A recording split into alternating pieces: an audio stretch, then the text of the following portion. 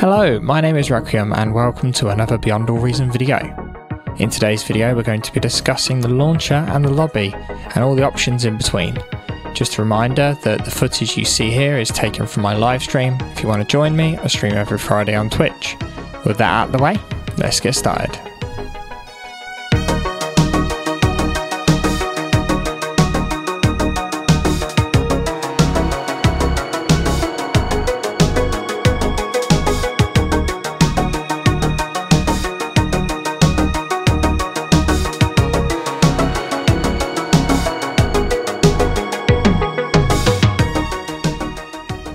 First things first, the launcher. On here there are only two things you need to notice. First thing is this bit here, and you have to choose between Alpha, Alpha Plus, Map Pack. Now they're both the same, other than the Map Pack one obviously contains map packs. You can download this if you've got some time at the beginning to speed up the process of playing with your friends. However, if they're waiting for you, you can download maps whilst you're in the lobby. Secondly, the check for updates tick box. This will be ticked automatically in the launcher system. It will make sure that every time you open the game, it will ask you to update it. Now, there is reasons why you would not want this to happen, and we'll go through that a bit later on. To join a multiplayer game, select multiplayer and then battle list. Here you will see a bunch of lobbies that have different colours. Red means that the lobby is locked, yellow means that a game is in progress, blue means the lobby is empty, and green means the lobby has players in it but it's not yet started. Next to the picture of the map you will see which version the game is running and the map's name. If they both have green ticks, it means you have the map downloaded and the correct version of the game. If one of them has a red, if you connect to that lobby, it will download whatever is missing for you. Sometimes you will see a lobby out of date with your current version. That is because the lobbies don't actually update themselves until all users have left. This is a situation where you may need to relaunch the game and not auto update if you have crashed out of a game that is currently running. Once all this is fine, choose an empty lobby like this one. Now when you're in the lobby you may ask yourself, who is this cluster person just sat in spectator? That's the server host and you don't need to worry about it. There'll be one in each one and the prefix before will change depending on what region you've got selected. Just ignore it, it's not there. Now onto commands. To make any changes to the lobby without having to vote on everything, you're going to need the boss command. To do this, type !boss followed by your username as seen here. If this has worked correctly, you'll get a feedback message saying that you are now the boss.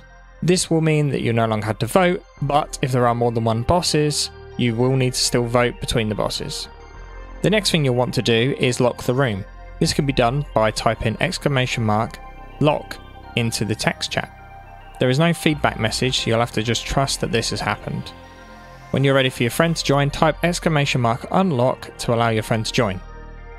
Note that this can be done in-game as well, so if someone wants to join partway through the game, you can just type the same command.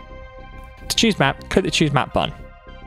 Here you'll see a load of lists of different maps and all their settings. You can use the tabs at the top to sort your search to help you find the map a bit easier. These boxes you can see here on the map are the spawn boxes. There is one for each team. If you want to move these, just click and drag. If you want to change the size of them, there is some lines in the bottom right hand corner and you can click and drag on this to adjust the size. There is also these buttons seen here. You can use these to choose a preset and you can add and remove boxes manually via this option as well. So there are a few different AIs to choose from, so let's go through them. The simple AI has quite a few variations from different tactics. With this becomes varied difficulties. So if you're new to bar, the first thing to do is to start here and work your way through them. Once you're done with those, then you want to move on to the next AI, which is the bar B stable. This is short for barbarian. This is their advanced AI, and this is where you should move on to next once you're happy with being the simple AI. Next is the scavenger AI. This AI is specific for the scavenger game mode, and you will only need one of these per lobby as it scales per players on the opposing team. If you want to find out more information about scavengers, check my video on scavengers above. This is the chicken AI for the chicken game mode. Again, you will only need one of these per game, and pick the appropriate difficulty that you can see here. If you want to find out more information about the chicken game mode, again, you can check this video for more information. Lastly, the null AI. This AI does nothing, it just sits there. It is there purely for testing, so you don't need to really worry about it. If you prefer to play solo, there are some single player scenarios that can be played from the single player section. These range in difficulty and can be a challenge for even the most experienced RTS players. Unfortunately, these currently cannot be played cooperatively. And that's it for this Beyond All Reason video. If you've enjoyed it, don't forget to give the video a thumbs up and subscribe for future content. If you've got any questions about the game, feel free to pop on over to my Twitch channel. I stream every Friday.